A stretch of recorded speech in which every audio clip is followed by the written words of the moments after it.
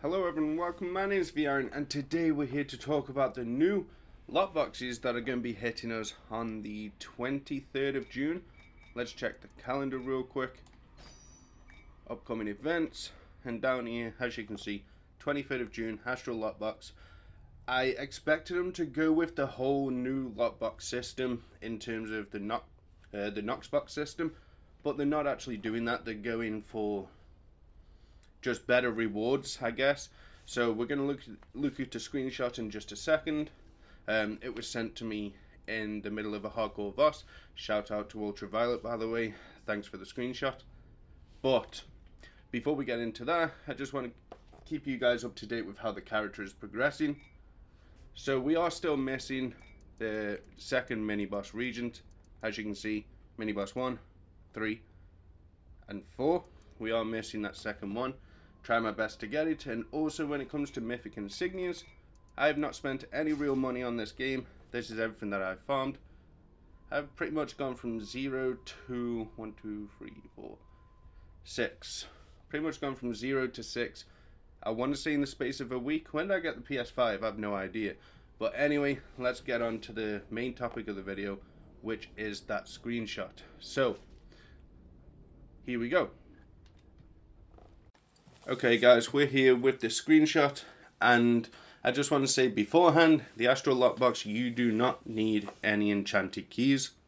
All you need to do is essentially, when this lockbox comes out on the 23rd of June, go to the Wondrous Bazaar, buy a load of them if you need, and yeah. But how I like to do these videos is I'll give you my verdict at the end, but right now we're just going to talk about all the rewards that this lockbox contains. So let's just get into it. So going from the top, as you can see, this box contains one of the following. You've basically got 18 rewards on the top load there, and you're going to get one of them, so it's 1 in 18. The legendaries are going to have a lower chance. And then you've got the bottom tab there where the insignias and the supplements are. You're going to get one of them as well. And also you're going to get trade bars from 20 to 500. So the first reward will be a Farewell Griffin, Act Mythic, and it's account wide. The Griffin is used for various in-game trials, basically just what the group needs. A lot of people do use that Griffin. Next we got Crystalline Warhorse, which is basically a purple version of the Black Ice Warhorse. Girls and guys prefer the purple one over the Black Ice Warhorse. Me personally, I prefer the Black Ice Warhorse over the Crystalline. However, if you want to think about it like this, there's essentially a his and hers mount in the game, in the form of the war horses. Next we got the Hellfire Steed. Doesn't look good. It's just a horse with a stupid mask on, covered in flames.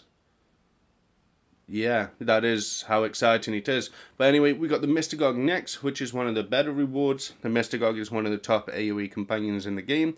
Then we got the Githyanki, which I believe is a really good single target companion as well. They're both account wide and they are both legendary. Next we have random epic mounts, and we have got Purple Butterfly Swarm, Orange Butterfly Swarm. Now these were only available on the Zen market, which is what made them so special. Not a lot of people had them, and now they've put them in the Astral Lockbox. It's almost like, you spent real money on this, we're going to make it available to everyone. Here's the middle finger, enjoy. That's how I see that. It's like, they should have just kept it exclusive. If you brought it on the Zen market, then that's it, they're the only people that got them. But because it's in the Astral Lockbox, a load of people are going to have them. They're going to be less special. And yeah.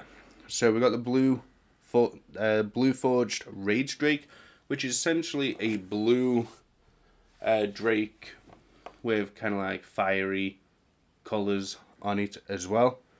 We got the Shadow Drake, which you see me running around on. It's the black drake with the like shadow animation. However, it does run like a frog.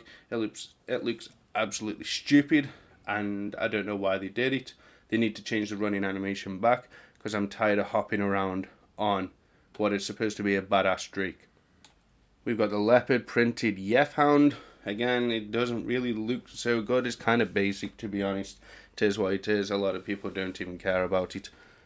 We've got the random epic companions now. We've got a Tomb Spider, which is pretty basic. Spine Devil, which I believe I believe, is the top companion that healers use. Don't quote me on that, but I'm sure I've been told many times that the Spine Devil is what the healers use. So that is a good grab if you can manage to grab that Spine Devil. I'm guessing this is going to drive the prices down on these companions as well. So yeah, it's a decent companion to have in there. Halfling Wayward Wizard. The Lich. The Lich is in the Battle Pass. Why they put it in the Astral Lockbox as well, I have no idea. And then you got the Shadow Elemental. Nothing much to talk about there. 2 Genie's Gifts, 5 Companion Upgrade Tokens, and Alexandrite. So they are all the rewards that you could possibly get from a single pull, from one tab. Now we're going to look at the other tab. Also, why is there only Companion Upgrade Tokens? Why isn't there Mount Upgrade Tokens? That makes no sense to me. I don't know what they were thinking there. They definitely should have included both of the upgrade tokens. Next tab we have Legendary Insignia, Epic Insignia, Rare Insignia, 4 Uncommon Insignias, 2 Stronghold Vouchers, Epic Profession Supplement, 2 Rare Profession Supplement, 4 Uncommon Profession Supplement, and again Alexandrite. Every time I've opened these lot boxes, I realise how many Alexandrites I actually pull from these. Unless the drop rate has changed, which I don't know. I don't have access to a preview server in order to open a boatload. I actually have to buy them, farm the AD, and that's basically how I have to do these sorts of videos. However, 20 to 500 trade bars, my opinion, let people open these lot boxes, let them drive down the prices. If your Spine Devil or your Mr. Gargoyle, whatever you need, let them drive down the prices. If you do need your bolsters, that is when I would say start opening these lot boxes, because them trade bars alone is going to mean you save money by not buying enchanted keys. So you can just buy these Astral lot boxes and open them without a key. However, they are going to give you a buttload of trade bars. It's how I got my bolsters up, and it's how you guys can also get yours up. A lot of people have started doing it, but yeah, in terms of this lot box, it's nothing special. There's some really nice rewards in there, don't get me wrong. It's not something that I'm gonna open and expect to get anything from. I'll just let other people drive the prices down, now get what I need rather than gambling it out on these. You can say the same with the trade bars, but trade bars, the only way of getting them is kind of lot boxes or your daily key. So if you do need trade bars, definitely use Astral lot boxes, in my opinion. Let me know what you think down in the comments below. Leave a like on the video if you enjoyed. Subscribe if you are new. You want to make your way back to the channel. Thanks for watching. I'll see you guys in the next one.